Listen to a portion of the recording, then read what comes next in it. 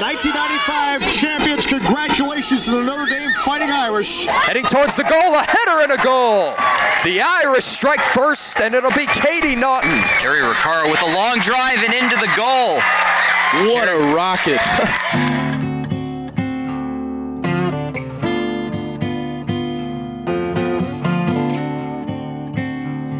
So tell me about the game last night. 13 minutes, we scored our goal, and we beat undefeated #1 UVA. They had a big crowd. Yeah. You guys got a new stadium since I've been here. You get charter planes. I mean, we're treated like gold. It feels good to be treated right, though, doesn't it? Yeah. This was one of the selling points for me, coming to Alumni Stadium and seeing the locker room and the lounge. Because you don't see this everywhere. I've never seen anything like this at any other school. I thought this was amazing. I mean, I'm not gonna lie, even when I came on my recruiting trip, the locker room that was way over there, I thought that was a big deal. Then I come to this 4 years ago to see this, and I was like, now this is how you should be playing soccer. Yeah, we got treated really this is pretty cool. I actually think I met you like 3 summers ago. You were at practice, and I was watching. I know, I remember. Yes. Like, oh, I'm going to Notre Dame. That's right. I forgot about that. I met you when I was 8 at the New York Power game. Well, that's what I was like. That I won't remember. I probably have your autograph because I had the little book. Did. What's it like being a mom and juggling that with your national team duties and playing the NWSL all at the same time?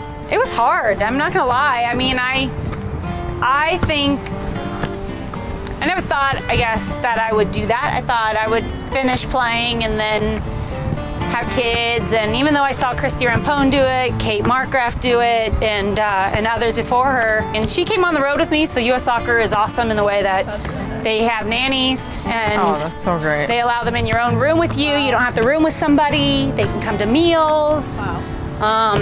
They provide it so that you can make it work. You can be a working mom, and she really puts life into perspective, and again talks about you play because you love it, and you forget that sometimes, and she really makes you remember that. You come home from practice, maybe you had a crappy practice, and all of a sudden she's running down the hallway because she sees you with this big smile, and you're kind of like, okay, my day's a lot better now. Like, I forget about that, I move on a lot quicker.